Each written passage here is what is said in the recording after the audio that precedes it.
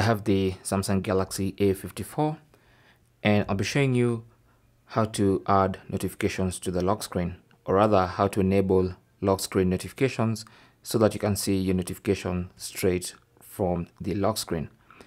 So what you need to do is unlock your phone and then go to settings. That takes you to the main settings page, and then scroll to notifications, tap on that, and then go to lock screen notifications, tap on that, and then you want to enable lock screen notifications.